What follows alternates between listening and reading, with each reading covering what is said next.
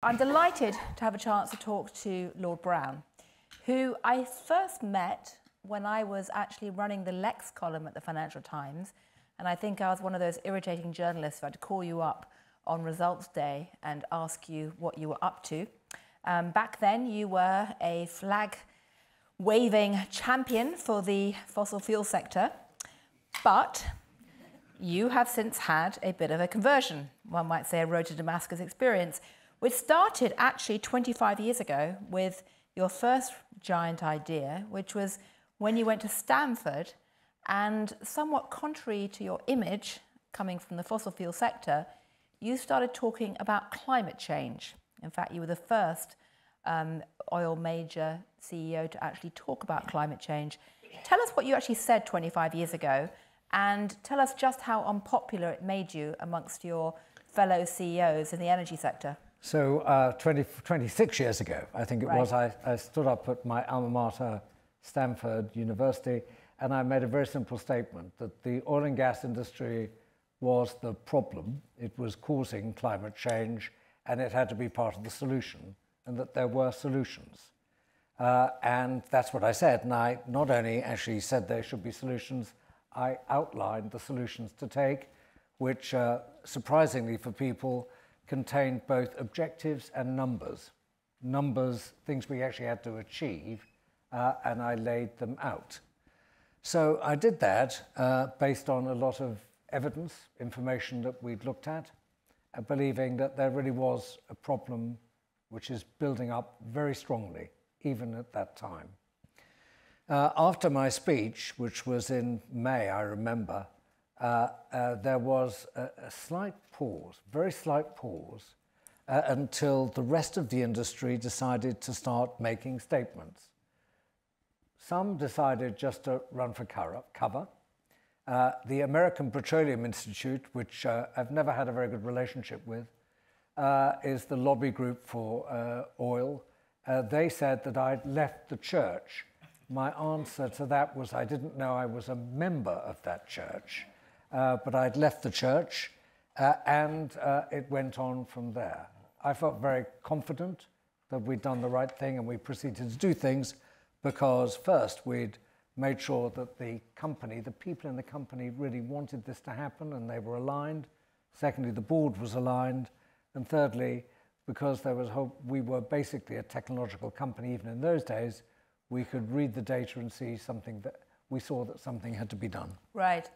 Now, I think there's a delicious irony in you having done that in Stanford, because I had lunch with Gavin Newsom, the governor of California, just last week during Unger Week. And at that, you know, he indicated that, of course, California is pressing ahead with a major lawsuit against the fossil fuel companies for, in the view of the Californian Attorney General, having covered up climate change for many years. Now, people like Chevron, who are based in California, are not exactly thrilled about the lawsuit. I'm sure they can't have been too thrilled with what you said all those years ago either. No, I mean, it was evident that, it was evident that on the balance of probabilities, and those probabilities have expanded over time, that an imbalance of CO2, an artificial imbalance induced by what humans did, was causing a change to the climate. So that was clear then. What became clearer over time was the probabilities attached to that. So better modeling, better information available, better observation, just improved the certainty. Right. But it was clear then, and the minimum you could do was to take precautionary action. But we went beyond that. And I think the oil industry said, well, there's still a probability that it wasn't happening. Well, but there's always a probability that something's happening. But when you're at 50%, it seems to me you should sit and take note, it seems. Well, that's going to be very interesting to see what happens with the lawsuit, because it really is very striking, this lawsuit, and one of many things that California is doing on that front right now. But do you think that the fossil fuel companies get it now? Because we had this extraordinary battle with Exxon. Chris James launched all that, and he managed to win a board, or 3 board seats, and force them to change direction. It seems But that was done through activism, not through any sudden conversion inside the C-suite. So when you look at the oil and gas sector today, do you think they get it? Well, I think it's worth remembering that the oil and gas sector is not actually all those names you know and remember, or perhaps even partly love or hate. There are companies like Saudi Aramco, ADNOC, Abu Dhabi National Oil Company, Petronas, Petrobras. All these are state-owned companies, and they're the bulk of what goes on. So the question is, who gets what? I would say that the listed sector, under pressure, has got it, and they're doing something about it. They vary between, we hate what we're doing, to actually let's lean in and find a way of making a business of it. So they're in between. And the state oil companies are saying, well, we are producing oil and gas, and this is the basis of the economy in my country. And they're saying, we'll do the minimum here. We'll do the minimum and see what happens. So the answer is, response is very varied indeed. Right. And there's a divide between Europe and America, without any doubt. Right. Well, in terms of moral money, it's great news because everyone sitting in Europe is baffled by what the Americans are doing most of the time. And everyone in America is alarmed by what the Europeans are doing. And so both sides keep reading moral money to try and understand the other side. Not least because you can't have a single strategy these days for West Virginia and California and be consistent because they're taking such radical approaches right now. But coming back to the oil gas sector, so during Unger Week, I had a party at my house in New York, and Al Gore came along and basically stood on my fire pit and gave a speech to the crowd, which was electrifying, no pun intended, but basically argued that it is outrageous that the oil and gas companies are going to be so dominant at COP28, and the fact that the UAE is hosting it essentially, in Al Gore's view, means that the whole process has been captured. He's very strongly, along with many green activists, against the idea of the UAE having, a hosting role, and even worse, having the head of the state oil company essentially chairing the COP28 process. What do you think? Is it good or bad? Is it better to have, is this a case of, gamekeeper turned poacher, or is it something that is a sign of complete capture? Well, first of all, I deeply respect what Al has done over the history that I've been involved in climate change. But I think in order to criticise, you have to have a productive answer as an alternative. We are where we are. COP28 is just another COP. And COPs are needed because they are moments of diplomatic dialogue. There needs to be a way of dialoguing. I think actually it's quite good that someone who wouldn't normally agree with you is part of the conversation, rather than, everyone agreeing with everybody is interesting, but it's not productive for future, really driving a future answer. So this is not bad. I think also that, we are at a point where there are some things that can be done in COP which have real possibilities. Whether they happen, I don't know. For my taste, there are absolutely just 3 points. The first is we have to catalyse more finance from people who normally finance activities who are not prepared to take the risk of default or low performance. So we need structures to encourage maybe 100 billion, 200 billion into the system to invest in climate-friendly activities or carbon reduction activities.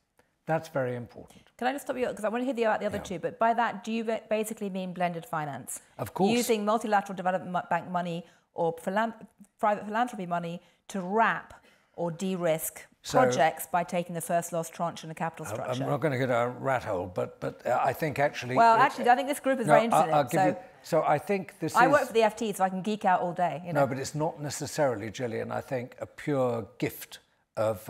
it's a conditional financing. So there's no reason why you can't have a security that actually provides loss protection at certain rates of return, but then recovers disproportionately at higher rates of return. Okay. So, I don't think we have to go to pure concessional finance. It'll be a mix of everything, of course it will be. So de-risking projects to some degree. De-risking is really, really important. And it's not only for the finance, it sends a signal to people that this must be done. And that's important and probably will catalyse even more financing if we can get that right. The second is something needs to be done to rewire and sort out carbon credits and offsets. It's the Wild West out there. As you know, probably most of you will know, the voluntary market has basically seized up. It's stopped trading, partly because there's nothing there where people can really grab hold of it and say, I know I can, as it were, bank this. This is really carbon reduction. That's important. And the third, I think, which is probably the most difficult to achieve is there an alliance between people who produce carbon that will get them to reduce carbon, namely the oil and gas companies, state producers and so forth. So can they commit to zero methane emissions? I think that's the easiest thing, but it has to be policed. People have to watch what's happening. There are technologies to do that. I've invested in them. So I won't promote them, but... No, I'm going to let you promote it in a minute. Thank you very much, yes. I will. So you can police the stuff. So that's methane, but carbon dioxide, the big challenge will be, I'm sure we could probably get people to move along Scope 1 and Scope 2. Scope 3 is going to be difficult. I think, finally, if I may say, the big commitment has to be, in the end, to increase the ratio of clean to dirty energy. When you cut through all this work, in the end, you know, if it's 1-to-1, it's no good. If it's 5-to-1, we can get back on track to getting down to net zero. Whether we'll do that by 2050, in my mind, is deeply questionable at the moment. But that's the important bit. And the oil industry, to come back to what they need to do, the minimum they have to do is to invest in what you might call heavy iron, big capital, that captures and stores carbon dioxide they produce. So carbon capture and storage, for example, is something that the oil and gas companies really could do and must do. Well, they all want to talk about carbon capture these days. It's a bit like sort of buying indulgences in the medieval Catholic Church, you know. It doesn't cover everything, and I think it's, I agree. Right. It doesn't cover everything, but there are some things where evidently it's clear you can do it. Yeah. You know? Well, listen, so just to quickly pick up on those 3 points, and I will come back in a moment and let you talk about all your brilliant technologies and stuff, and you can do your marketing pitch. Before that, though, methane, going to be a big theme of COP28. I suspect that's going to be where most of the tangible progress will come. I hope finance will be as well. Or finance as well. I was going to come to that in a moment, but methane will be a key part. On the issue of the carbon markets, I mean, by a happy coincidence, I spent this morning writing a column, which is going up in about an hour's time for the FT, about a new initiative that the World Bank is launching with a so-called CEO Council. This is a very radical departure for the World Bank. They've never had a CEO Advisory Council before, and it's a sign they're desperately trying to pull all of you lot into the fold to get moving. And one of the things they're pitching to the group, which probably will be picked up at COP28, is the idea of having the World Bank itself run carbon markets to create the credibility and the consistency and transparency. Is that a good idea? It's a good idea if it can actually be developed properly. I think there's another consortium of private banks who will produce something I think everyone is trying to focus on. Can you do something which is SWIFT plus for carbon? Yes. And I think that actually is a very productive way of going forward. So if you can get some of the biggest banks in the world behind that, then that could be very exciting. And it could clear up this question of quality. Right. You know, someone quoted me when the question is, what is there in these carbon credits? The worst thing is no one's sure. Exactly. No one's sure. They may be good, they may be bad. Maybe 30% would be good, 70% bad. But no one's sure. So we need to get some certainty here. Right. Well, I think the idea is that there's nothing like having a bit of competition around this to drive more innovation and accelerate the whole process. But I think that could certainly, either way, the carbon markets could be part of it. And the other idea that they very much want to push, and I think the UAE is going to jump in with a pot of money to provide the tranche of capital to help de-risk these projects, is blended finance. Yes. Do you think I've written endless columns about blended finance over the years. As I say, we're pretty geeky at the FT, but thus far, it's not actually happened. Do you believe it's finally going to happen now? Well, I do, actually. I think it's worth another big push to see if we can get this done. I really do. I think, people need to understand where it's going to go. There's a lot of muddle between emerging markets and developed markets and what we mean by emerging markets. Where will this go? And indeed, finance for some emerging markets is quite readily available, but it's not from all sources. So I think I think we should push forward here. I really do. Right. Well, the great thing about the UAE hosting is it's one of the few hosts that actually has a big pot of money. Whereby. It actually has a means to actually do something if it chooses. Yeah. And it would be ironic if the UAE ends up kickstarting blended finance projects for green energy. But looking at tech, you've got this net zero fund. You are investing in lots of different ways to try and decarbonize. What makes you most excited right now? Or are you basically going to be nice to everybody and say you love all the technologies? Well, of course I love all the technologies, but I think the ones which we're very excited about is very large systems that dramatically change either the way people work or reduce or increase their efficiency. Whether that is a supply chain, whether it's a management system for energy generally, widely, how networks work. These things, I think, are very exciting. They will not solve the climate problem by themselves, but they will enable people to think about how they use existing infrastructure and can add to it incrementally. Now, we have to do some other things as well, where we have to take a bunch of capex and do very different things. But I think these two things can work in tandem quite well. And the important thing about doing things without the capex we need is at least it shows we're doing things on the run while we're getting that capex. We need to expand, as everyone knows here, the investment level by a factor of probably 3 or 4 to get to net zero in any reasonable timescale. And if you look ahead 25 years, and try and imagine on the basis of what you see right now, what the energy mix will look like then, apart from, we all love electrification, how do you see the energy mix? So I think the sources of electrification will change. I think on the negative side, I think if anything ever happens to security, someone like China will always have coal as a backup. That's what I think its purpose will be. But I think the mix will have many different things in. We'll certainly do more small-scale modular reactors. I do think, having been a physicist in my long past before I became an engineer, I've been very cynical about fusion. I'm less so now. I think there's much better ways of doing the experiments digitally rather than having to move big iron around to reassemble reactors. So I do actually think that we could get there, and I think there'll be a lot of other ways of creating electric power. So I think that'll be very important, and I think we'll live in a very different way. 25 years' time, the new housing stock should be very, very different indeed. The old housing stock will be the same. I think King's probably will be the same. It's been there for 600 years, yeah. But we are, I said, we put solar panels on the roof and we want to install heat pumps. So, nothing else that will have demonstration effect for historic buildings. But in terms of SMRs, are you investing in them?